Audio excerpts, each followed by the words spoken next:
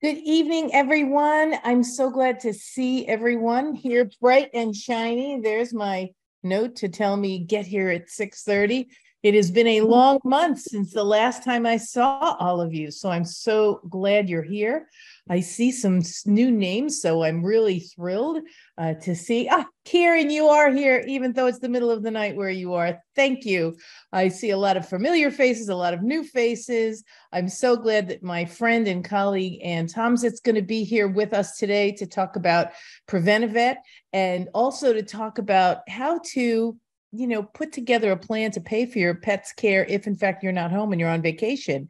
And I'm so interested in listening to this because I'm leaving for vacation on August 11th, and I want to make sure all of my pets' care needs are paid for in the event something happens. So before I ask Anne all of those questions and then open the floor for all of you to ask questions, I'm going to check in with our regulars and then check in with our new folk. So Connie, how's everything out in California? Well, everything here in Metro LA is a little cooler than it has been, and it's been extremely toasty in our deserts. But we've got 11 wildfires going on in the Golden State, including one that just hit 90,000 acres up in the Mojave Desert that's going into Nevada. So again, disaster preparedness in California and other states as well. So we're all used to it, but it never gets easier. So Connie is our Wheaton aficionado. She shows Wheatons in conformation and in performance. So she's been with us since the beginning of time because she was one of my first clients to make a MAAP plan. So I love that she's here every time we start because she gives such great input and insight. And I think we sort of hear new things every week, right, Connie? Pretty much, because things are constantly evolving in the dog world. Yes, they are. Hey, Jan, how are you? And how is Tonka? We are well, thanks.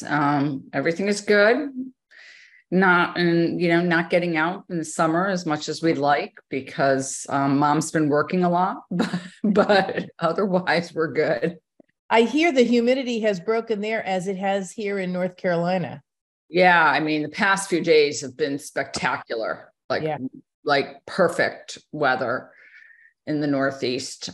So yesterday the high was like 78 degrees and dry. It was like, doesn't get much better than that.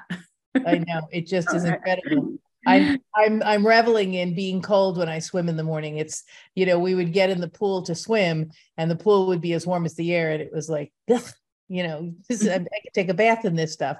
But I'm so glad that now it's still chilly. And actually it's warmer to be in the water than out of the water here. So that's great. Kieran, I'm so glad you got to come here. The reason I commented earlier, everyone, is because Andy's, there he is, because he is in Europe. He's our resident European. He's Irish and was in the Canary Islands. Was that? Yep. He was in the Canary Islands, but now I think you're back on the old sod. Is that true? On the old saturated sod, the wettest July in history we have had. Has it been hot or cold?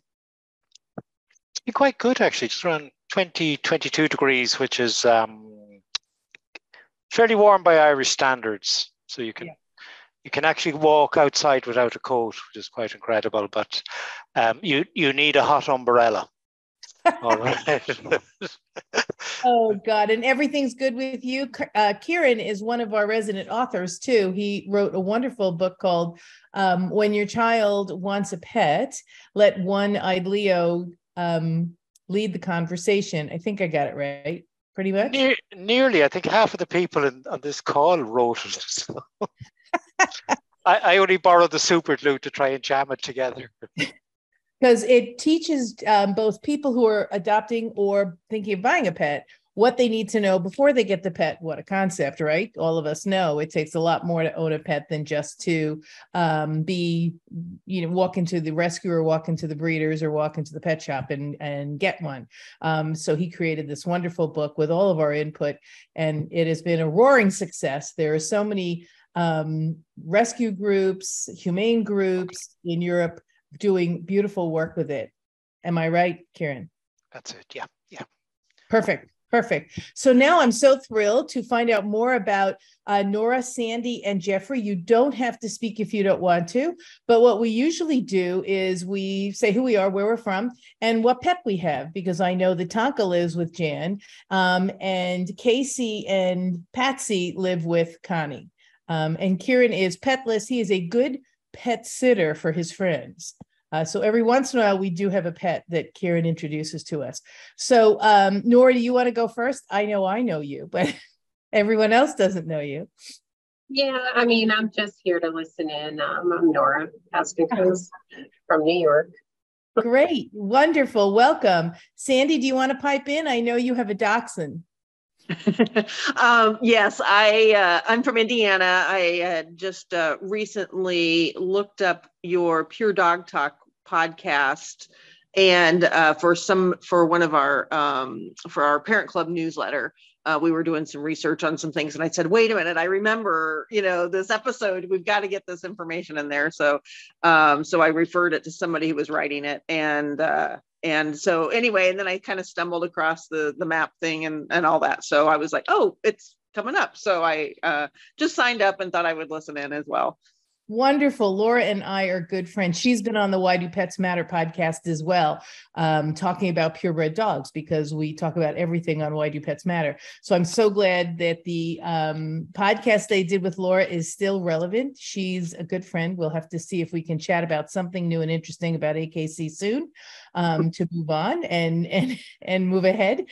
Jeffrey, how are you? Do you want to speak, or it's okay? I'm happy to speak. I'm not showing my video because I didn't shave today. So that's okay. I'm sparing you all. So my name is Jeffrey Atwood. I'm a recent Deborah Hamilton super fan. I saw her give a wonderful lecture for Schwarzman Animal Medical Center in New York a couple of weeks ago. I thought it was stupendous, and so I'm very happy to join the group and learn from all of your expertise. I have 3 New Scoot German Shepherd dogs, a 9-year-old male, a 6-year-old female, and a 16-month-old male who's still unneutered, who's still intact. So I have my hands full. 102 pounds, and the other 2 are 82 pounds. I live in Bloomfield, Connecticut, which is the home of Philadelphia Guide Dogs, a big German Shepherd breeder. My mother was a friend of my late mother, was a friend of the late Mrs. Kaman, who started that whole business. Yep. So I'm not a young guy. I'm in the Medicare cohort, so I am concerned about the care of my dog should I become all the D's. I don't think I'll become divorced at this point, but dementia and death are certainly possibilities. So, and disability. So yeah, anyway. I'm so glad that you're here, and I'm so glad that the talk at the ANC went well. I was really thrilled with it. I had hoped we'd have more questions at the end, but you know what? Everybody can always come and talk to me. So it really is thrilling. And I'm so glad you sent me. I also copied it off for tonight as well. Jeffrey sent me the ASPCA information, what to do to help people know about your cat or your dog. And it was really good information, which I had known about because I'm friends with a number of people at the ASPCA. However, it doesn't make it as easy as we make it here when we talk about it all the time, because it spurs our brains. And that's why I brought my really dear friend who I had the most delicious breakfast with out in Denver, Colorado. She and I attended AVMA and Vet Partners together. She had to leave before AVMA was intact. She was only there for the Vet Partners. I was there for Vet Partners and AVMLA, which because I'm crazy, was the conference coordinator. So I got all the speakers, I got everybody organized, herding cats. And that went over really well as well. So Anne and I were sitting there talking, and I said, I really think it's important what Preventive Vet does. And for any of you who don't know Anne, you've heard of her cohort, Kathy Masden, because she's the woman who I keep referring Susan with Maggie to, because Kathy is a great trainer. And she's with Preventive Vet. So we have known each other for years. Both of Anne and Kathy have been on my podcast, but I invited Anne here because she came up with such an important thought, while we were having breakfast that I said, everybody should really think about this. Now we know about the D's, right? There's dementia, divorce, delay, disease, disaster, disability, delay, deployment, domestic violence, to name just, I think, 8 or 9 of them. I can go to 10 if you want. But what we didn't think about was debt. How do we handle the debt that may be incurred by our caregivers while we're gone? Do you leave your credit card with your veterinarian? Do you leave your credit card with your caregiver? Some might say, I'm not so sure I want to do that. So Anne and I had a conversation. She said she had some great information from Preventive Vet that she's going to share with us tonight, either in the chat or it'll come in the link with the show notes and the recording. First, Anne, welcome to the MAAP plan, and tell us who your pets are and where you're from. Well, thank you, Deborah. It's really nice to see you and be part of this group. I'm originally from Canada. I have been in Seattle for 12 years now. And I came to the US to be part of a pet insurance company at the strategic level, just for a short period of time. And I got there by I had my own corporate marketing agency, producing a story with my 2 dogs at the time, a video story about how pet insurance had helped our family avoid a lot of extra cost. And we had 2 Portuguese water dogs at that time. We had a very, very healthy one and a very sick one. Sick in the sense that he had many conditions. They were manageable. So he was diagnosed with lupus at the age of 7. And then he got diabetes and then cataracts and started to go blind as a result of that. And he had just a few complications with those conditions. He lived a great life until 15 and a half. But by the time he had passed, we had been reimbursed well over $40,000 for his care. And it's just incredible how medication for a chronic disease can add up over time. So I had produced a video story just talking about how the product had helped our lives.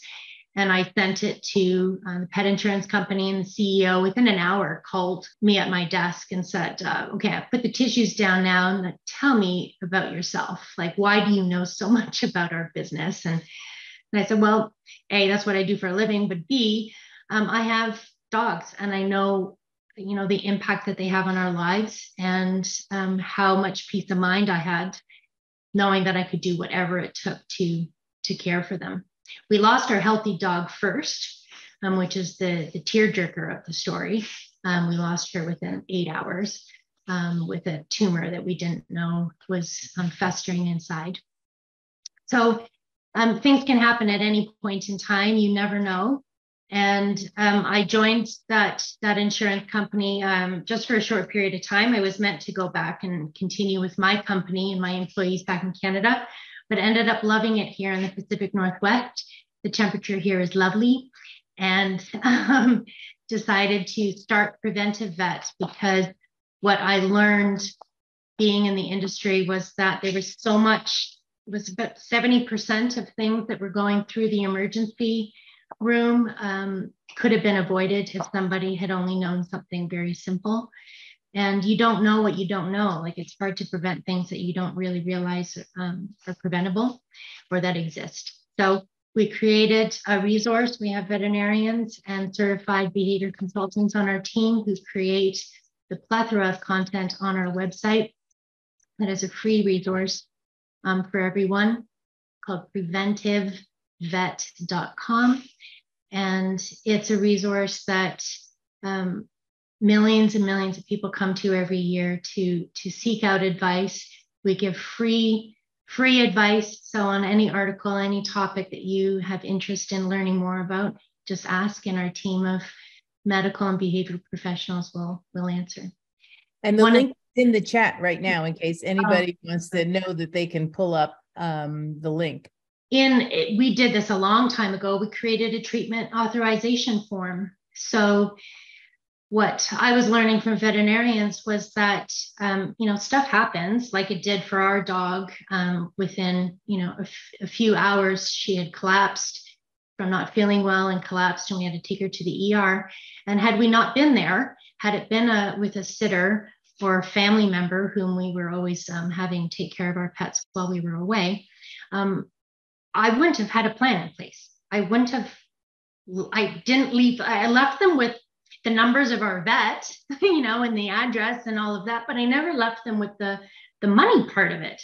And even though we had pet insurance, I mean, you have to pass that authority on to somebody else to give the medical guidance and authority to take care of your pet. And then there's the cost of it, and who's responsible for that? Well, you as the pet owner is.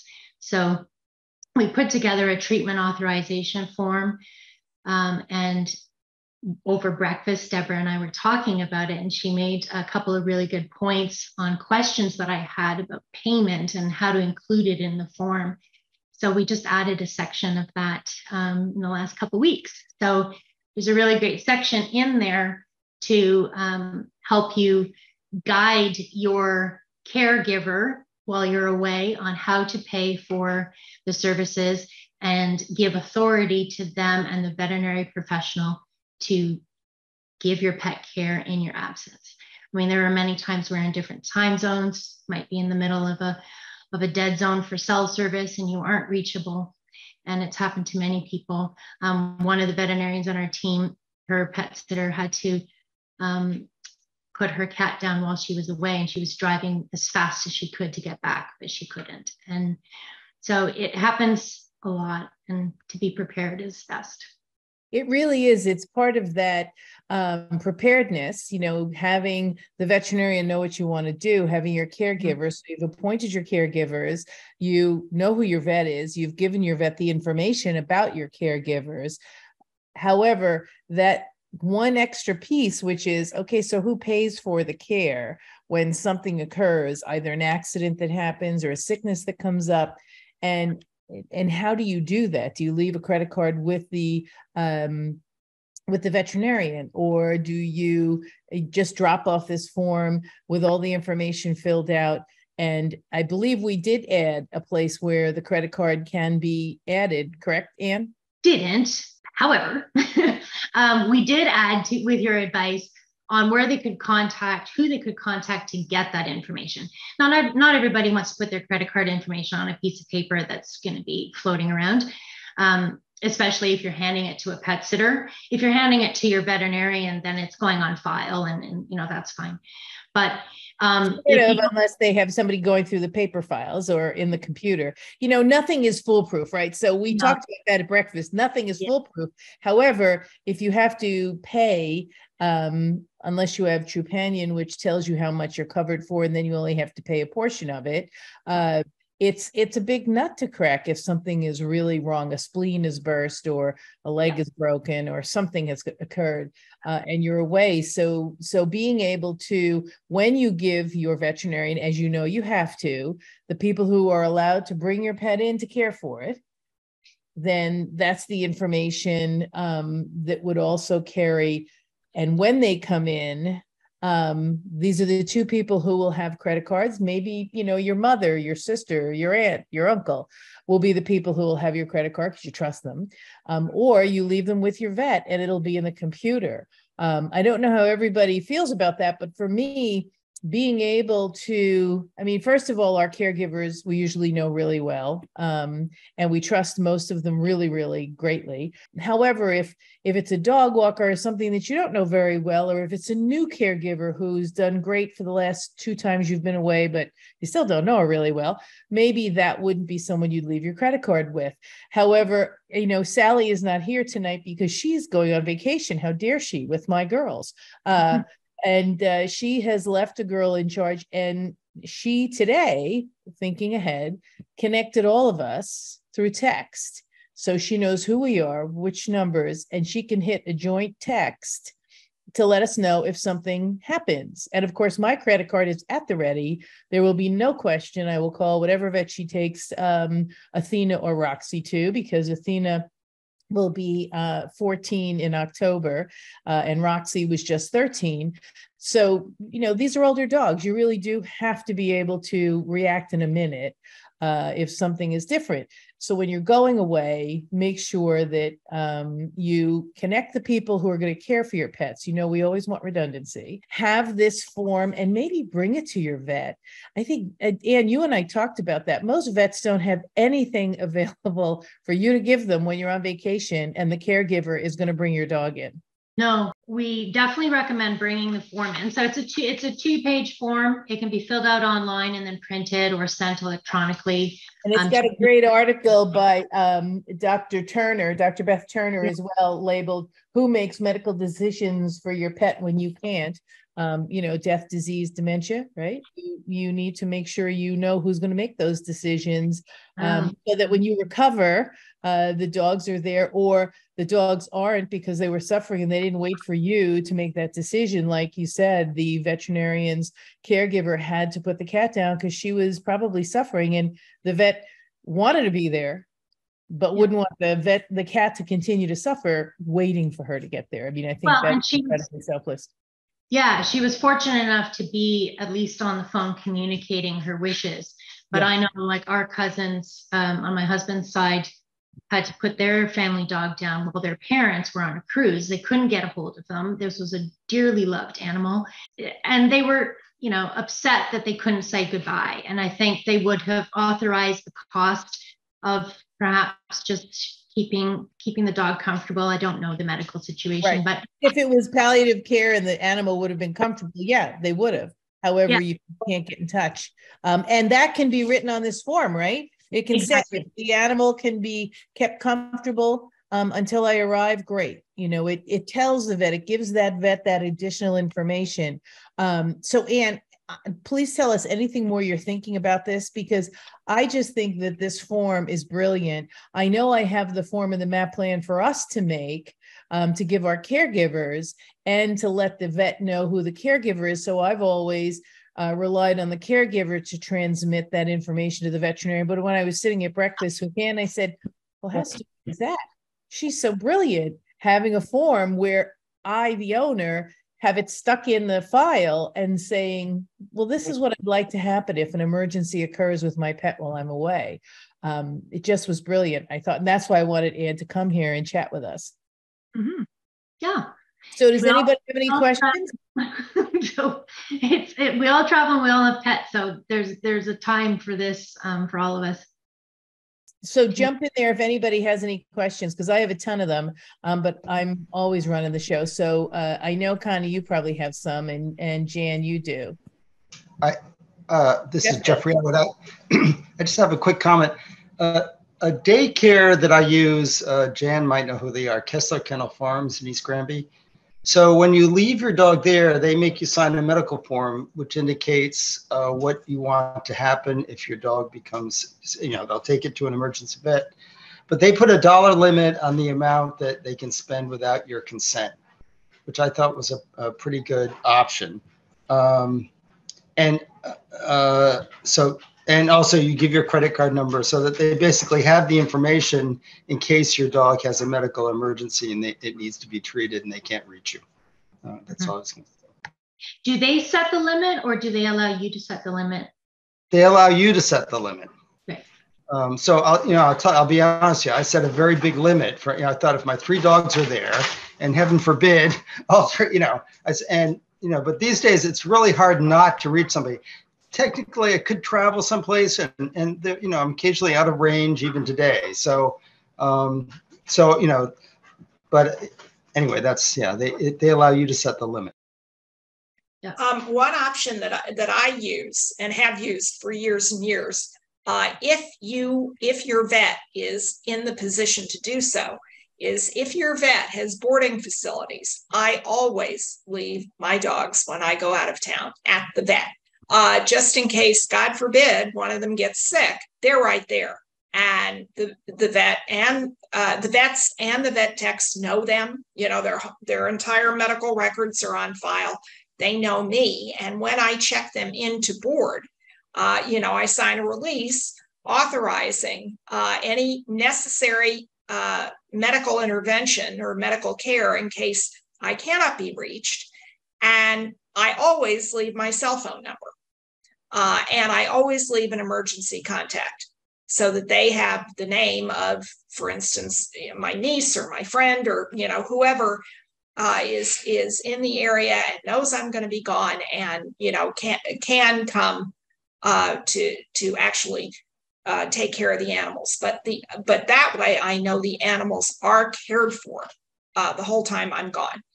And they have my credit card number, and they can certainly reach me on cell phone if they need to. So, and I always tell them, the vicinity that I'm going into, so that, they know time zone differences and so on and so forth, since we're here on the West Coast. So if your vet has boarding facilities, that's really the safest place to leave your dogs or cats. It absolutely is. The drawback I sometimes had here in North Carolina, and you might not have that, is my veterinarians left at 7 p.m. and didn't come back till 6 a.m. And that was a little too long for me to have my dogs not be observed, and they didn't have any cameras. And so with bloat and Irish setters, I'm like, 12 hours, I'm not going to take that 8 hours, I'm not going to take that chance. And it's fine, because they will be there in the event they walk in and something's wrong. They're going to be immediately taken care of, as opposed to others. If you do check out, say, kennels, or here we have a beach spa for dogs, make sure that you ask that question whether or not they have 24-hour observation of the dogs, because it is key that if a dog is going to get sick, they're never getting sick between 8 and 4. Very infrequently do they get sick between 8 and 4 when veterinary offices are open. That's why we all pay the big bucks at the emergency veterinarian. And really, you want to make sure that if they're going to be there, that there's someone who's an overnight person. And really good vets do have overnight people. Yes, when they run a kennel situation, or if they do surgeries. Because leaving a dog, I just have a case where a dog was left right after she gave birth to puppies. The vet went out and got dinner. And she passed away, and there was nothing wrong with her when she left, but there was nobody there watching the store for an hour and a half while he was out having dinner. And he really didn't feel as if there was anything going to go wrong. She seemed fine. And we all know, who are breeders, things can go wrong, and they can go wrong really fast after a birth. So making sure that, if you have older dogs, if you have dogs that are subject to a certain something, like I have bloat in my lineage, I almost never leave them alone in the house. I just get worried. And so when Jim and I are traveling, I not only have backup and a spare, I have either my friends coming to stay with them, my dog walker or dog sitter coming to stay with them, or I'm going to bring them to the kennel in Raleigh, where they go swimming every day, because it's really a tough life to be my dog, and get ice cream every night, because I feel guilty, right? They'll go to one of those 3 places, but all of them will be sleeping overnight. So I caution everyone to just make sure what the watching is, because if things are going to go wrong, they're going to go wrong while your caregiver isn't there. So make sure your caregiver's times of not being there are infrequent. And the easy thing to do, I'm sharing it with my people, is get a Nest camera and give them access to it while they're watching the dogs, so that they can watch them bounce around on the couch and on the chair and wrestle with each other. So you know exactly how the lamp broke when you get back. I mean, just a suggestion, not that it's ever happened in my house.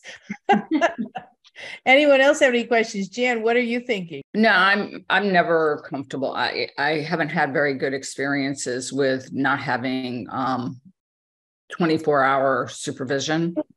One of the kennels that I used to go where I lived actually had a fire, and they only had people there from till 8 p.m. And then they came the next morning at 6. And that was just at that time, Tonka wasn't there, but I think that just made me feel so uncomfortable. The fact that they didn't have someone on duty all the time, even if they have cameras in a situation like that, something can happen very quickly.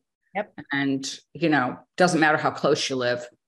And so for me, my information is on file with my vet. So and then I have arrangements with everybody else if I bring it to the girl who's not close to me anymore.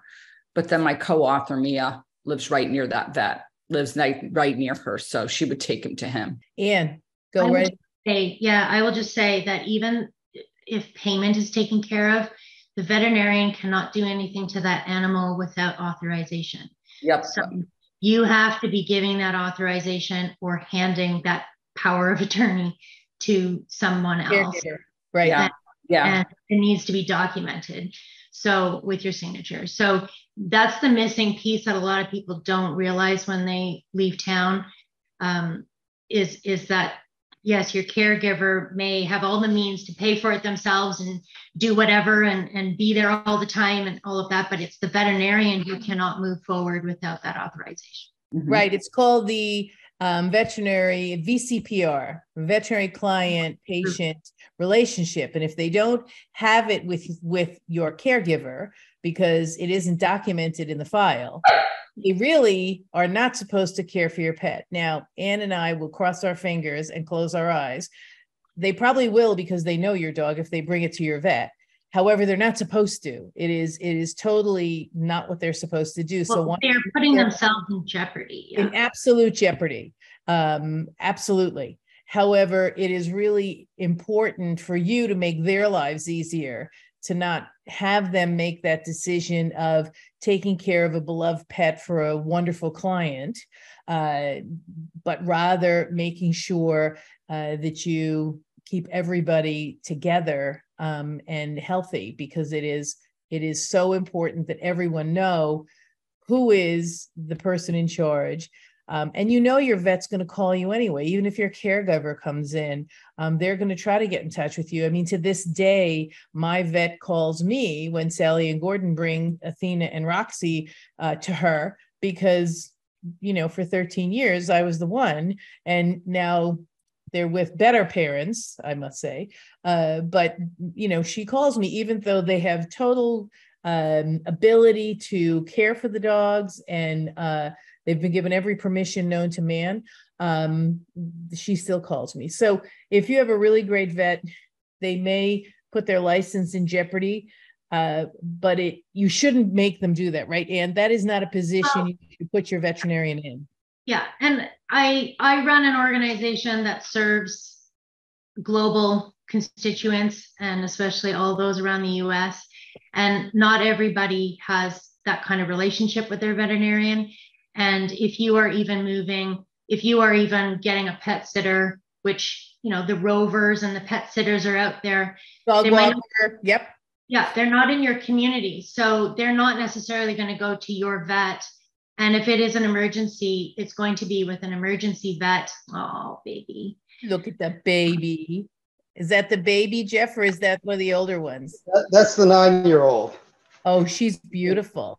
It's a he, yeah. So here's the baby. He's got a cone on.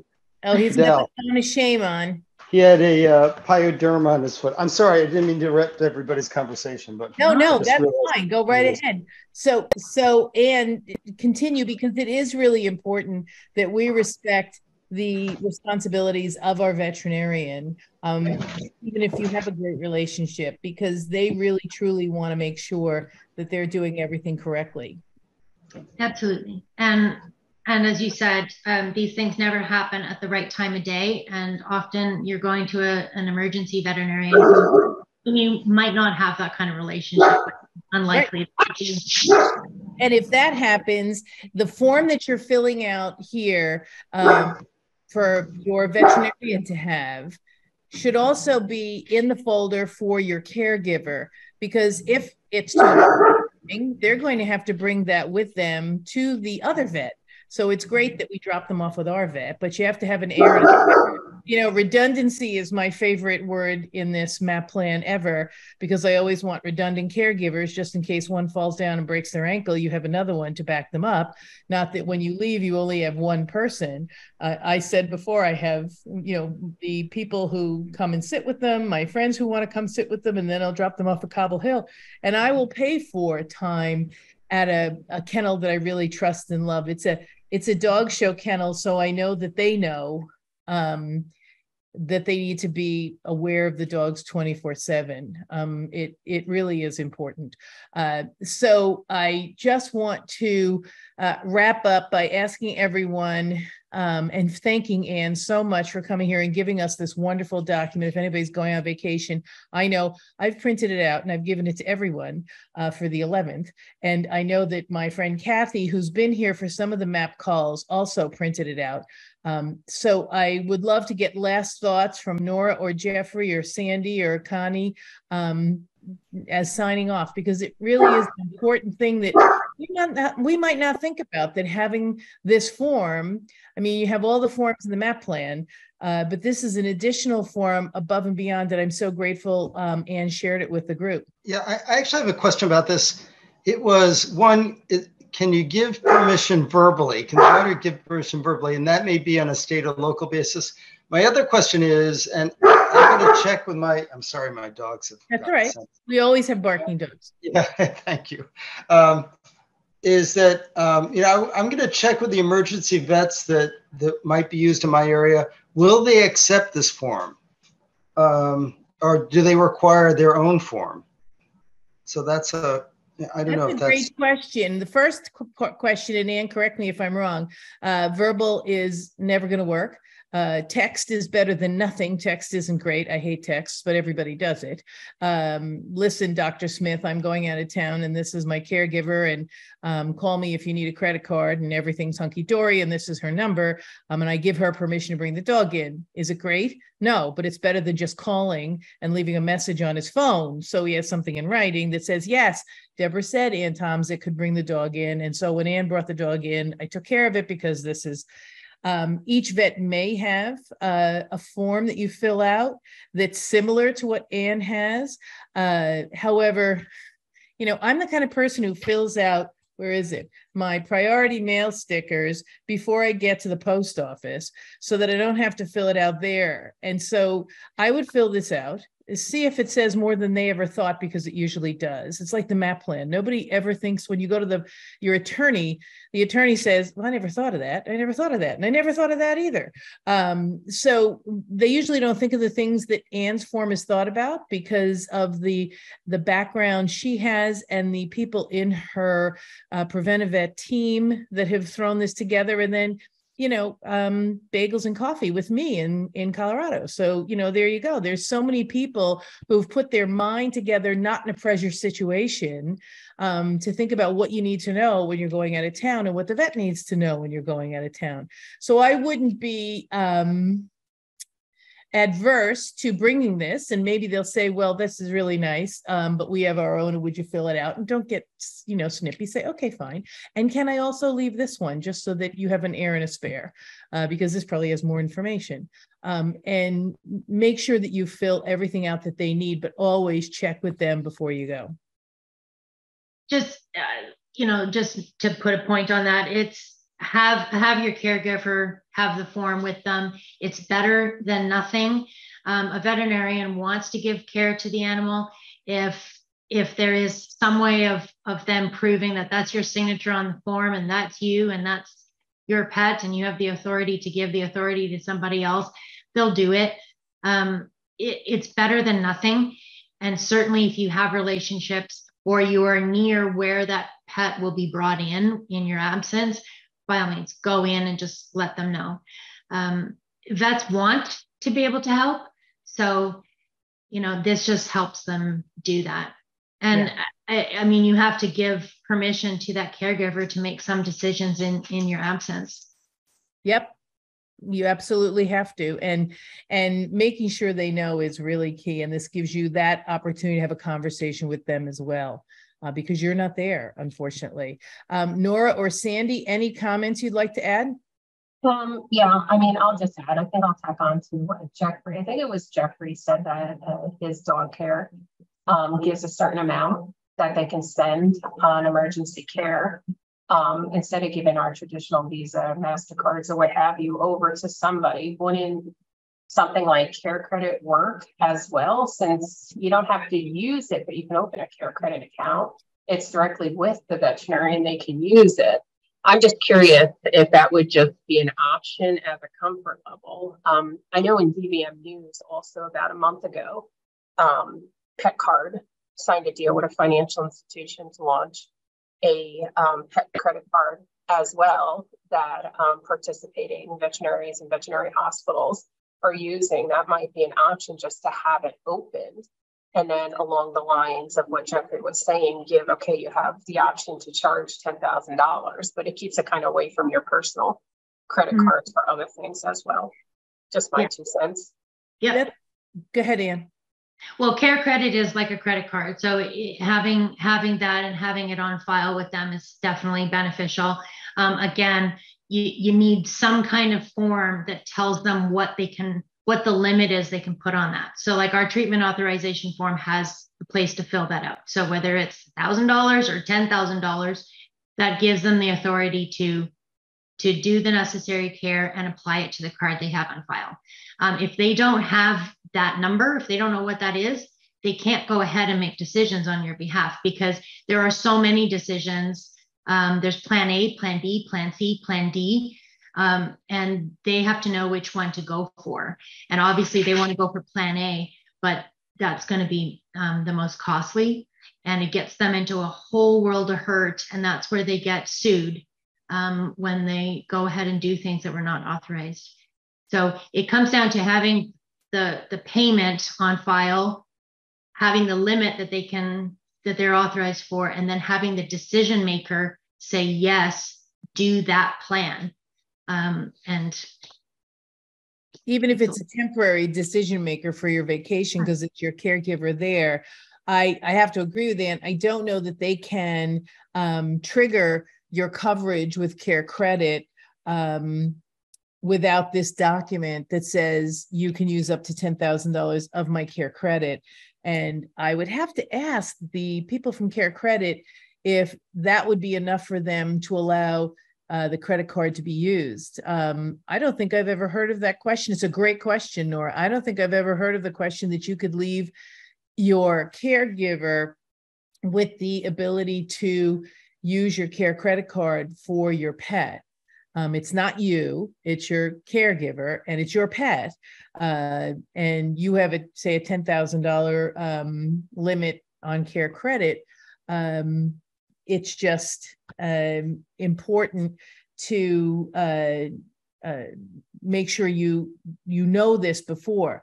So, Nora, I'm going to find out that the answer to that question. I think Anne wants to know too. Yeah. Because that's a great question. I don't know if because I give my credit cards to my sons all the time, much to my chagrin, and they use them with a plume and have no issue with charging to me. So it might be okay that you can give it to a caregiver if the caregiver is on the slip with the vet. So I'm going to call Care Credit and find that answer out, and I'll tell everyone next week. Sandy, do you have any questions? No, I just have been learning a lot, and there's more I want to go back and kind of look at and put in place, and it's a lot of great food for thought. So. Oh, well, we're so glad you're here, and know that national clubs call me all the time to come and talk to their owners about this, because I love you very much. I love all breeders very much, and they never have a plan in place for their pets. They never have a plan in place when they travel with their pets, right, Connie? And they never have a plan in place for if they are disabled. They might have something in their will that will disperse the dogs and all the stuff if they get killed. However, if they're still alive, they need to have a plan in place for the care of their dogs, or they might be dispersed, and when they get better, they won't have any dogs left. I've had 3 clients that's happened to. So it really, writing this stuff down, because I've had these cases and I've had these unfortunate experiences, is why I created this program, because we don't know until we live it.